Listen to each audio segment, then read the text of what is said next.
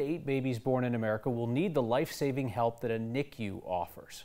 What their parents will need while those babies are there, that's the focus of a mother from Boulder County.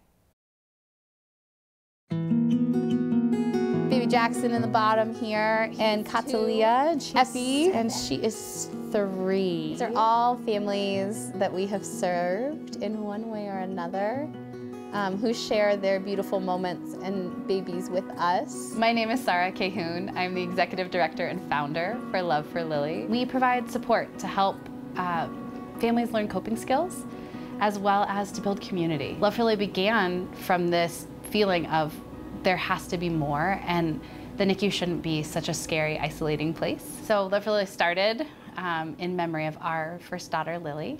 She was taken immediately to the NICU. She spent 3.5 months really fighting for her life. She passed in November of 2011, and it's a very challenging place to sit and say, I just don't want to be alone. And so we're that voice that says you don't have to do it alone, and we get it. And sometimes we're the voice that says it's okay to not be okay. I feel like Lily lives in my heart and in the hearts of all of the families that we touch.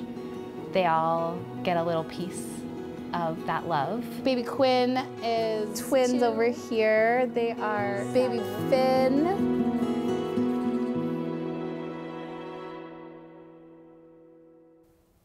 So the 2020 census is coming up, but the people and the parties trying to take advantage of that fact, they are already hard at work.